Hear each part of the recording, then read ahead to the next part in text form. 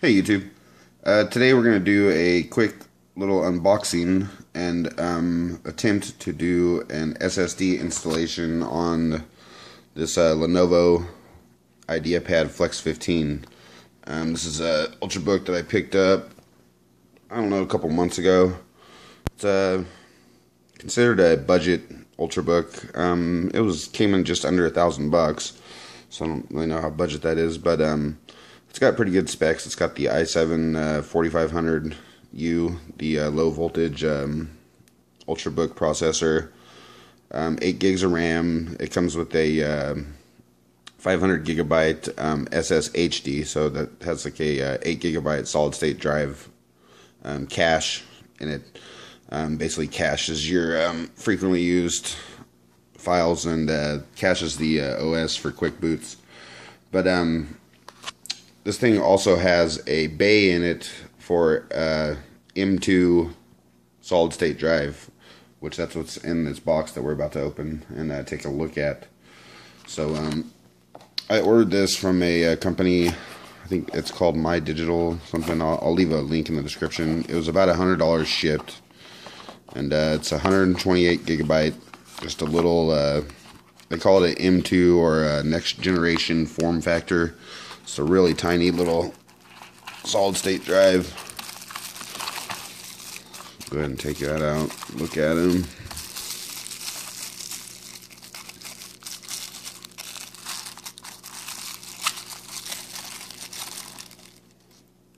So this one has a, they make them with a lot of different types of connectors.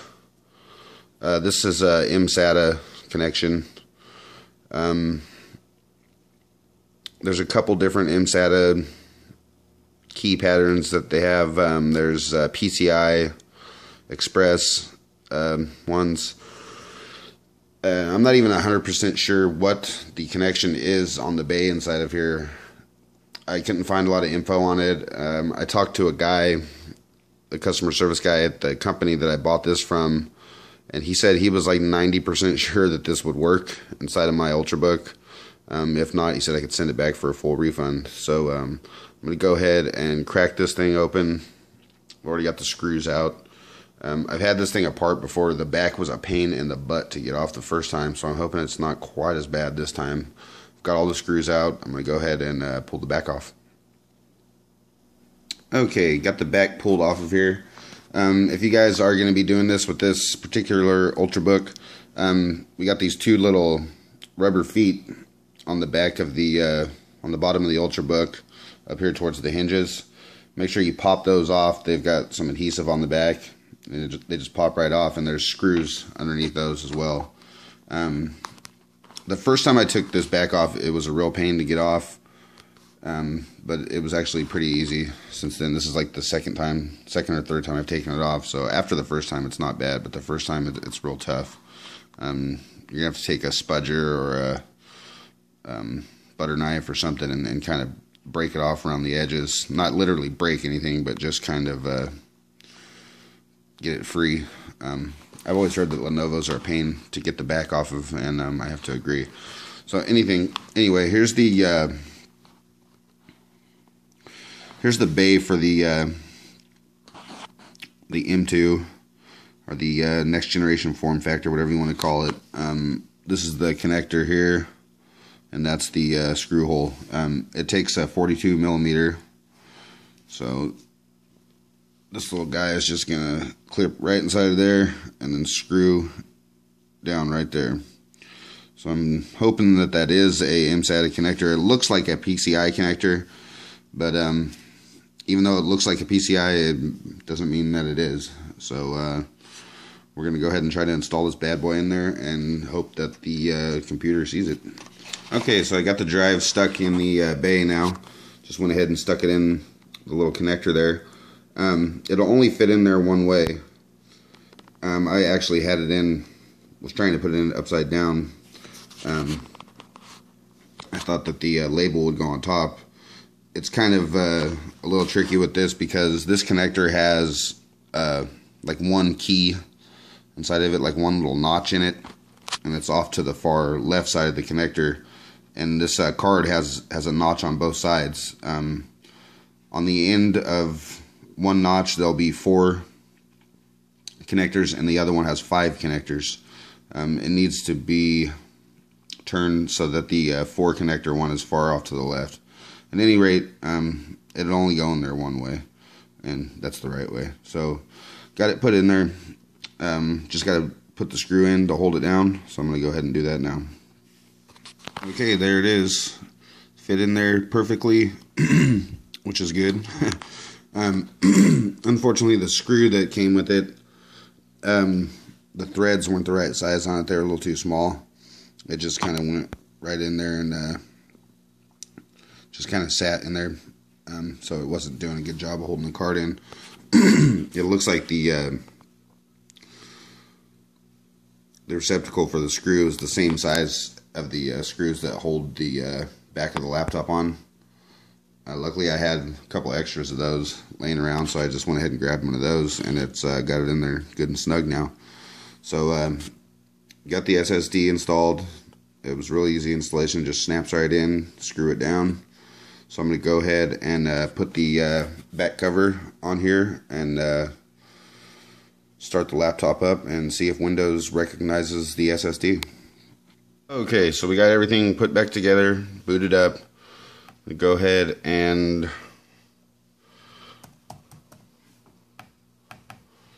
get in here and see what we can see.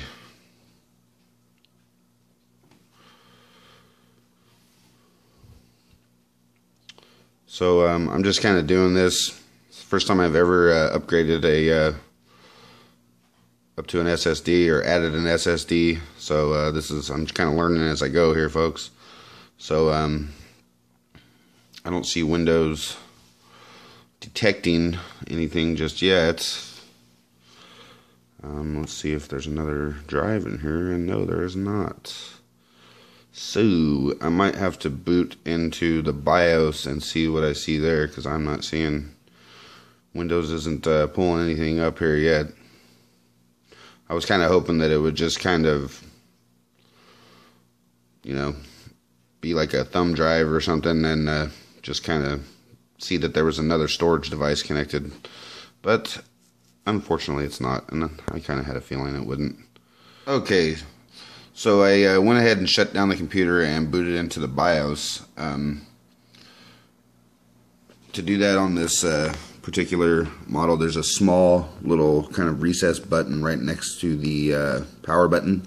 So you just power down the laptop and then power it back on, pushing that button, and it'll come straight into your BIOS here. Good news is that the BIOS is seeing the SSD. So that tells me that it's the right connector, and the disk is probably going to work. Before, when I booted into this BIOS, I just had one hard disk, which was the that bottom, which is now hard disk 2. That is the 500 gigabyte SSHD that I have. Well, now I'm showing the SCT, or excuse me, SC2 M.2 SSD. It's kind of a mouthful of letters and numbers there. So I'm seeing it in the BIOS. I'm going to have to kind of dig around and figure out how I am going to put Windows onto that particular SSD. Like I said, I'm just kind of learning as I go here. So I'm hoping that somebody watching this video will be able to get some instructions on how to do this themselves. Okay, so what I've done is went into the recovery options. You can just hit Windows search or open your little charms bar and go to that. Enter recovery. Sorry about this camera. I'm actually filming this with my cell phone. Go to this recovery option, and the first option that you see on top, create a recovery drive. I'm using this 32 gigabyte USB 3.0. I think the file, it has to be at least a 16 gigabyte drive according to this. So it took about 20 minutes or so to create the drive, and I just did that. Real simple. So now I have a USB image. I'm hoping that I can get a clean like O.E.M install off of that USB. Without saving all my programs and apps and all that. I just want to just start clean. So basically what I'm going to do now is take the back off of the computer again and remove the my Seagate hybrid drive that currently contains the Windows 8 operating system. Take that out. I've already got the SSD installed. I'm going to leave that in, try to boot from this USB, and just try to do a clean install onto the SSD.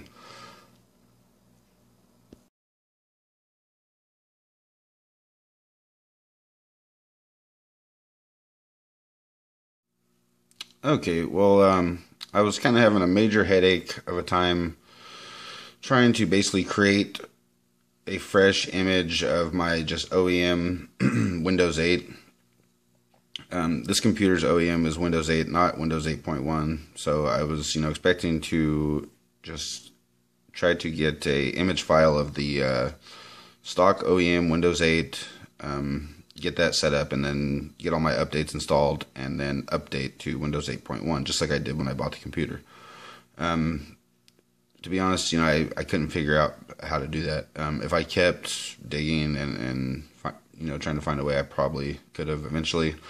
But luckily, I was able to get my hands on this Windows 8 ISO. Here, it's a genuine Windows 8 ISO. I've got a key that I purchased for it. So basically purchased a new, just retail version of Windows 8. It's not Windows 8.1, it's Windows 8. So it's not going to be the O.E.M version of Windows 8 that came with this Lenovo Ultrabook. So I'm going to have to go through and install all my drivers and any of the O.E.M software that I like to use, which wasn't much, maybe one or two programs. So basically what I'm doing right now is creating a bootable USB drive. This is called the Windows 7 USB DVD tool. Even though it's called Windows 7, it still works for Windows 8. Sorry, I keep saying I have a bad habit of doing that. Please try to ignore that. But anyway, so I'm making this USB thing, and then I'm going to go ahead and boot from that and try to install a fresh, clean retail version of Windows 8 on the SSD. Okay, so I got the computer to boot from the USB, the Windows 8 installation USB I just made. I had to go into the BIOS and change some things. I had to turn Secure Boot off and turn the UEFI off and change it over to legacy mode. I don't know why it needed that, but that's what I ended up having to do to make it boot from the USB, from this particular USB. So anyway, here we are. We're booted from it. So we're English, United States, English, US, next. Prepare your computer, install now. So let's just hope that we see the SSD. This is our moment of truth. Setup is starting. Okay, we've got the accept license terms, blah, blah, blah. Let me go ahead and accept that. Next. Okay, upgrade, install Windows, and keep file settings and applications. Custom install Windows only. That's what we're going to do. Okay, so we got all these partitions. You know what? Something happened with my... So it's seeing the SSD. It's there. Something happened with my SSD when I was trying to move the O.E.M over, and it put a whole bunch of partitions on the SSD. I'm not sure why or how that happened. I didn't tell it to. So luckily, when you go to install Windows, you get this little disk utility that comes up. I'm just going to go ahead and wipe out all these partitions, format everything, get it down to just one partition, and then go from there. So I just went ahead and went through the little utility and deleted each partition individually. It gives you an option to format the remaining partition, which I didn't do. I figure Windows will format it the way it wants during the installation.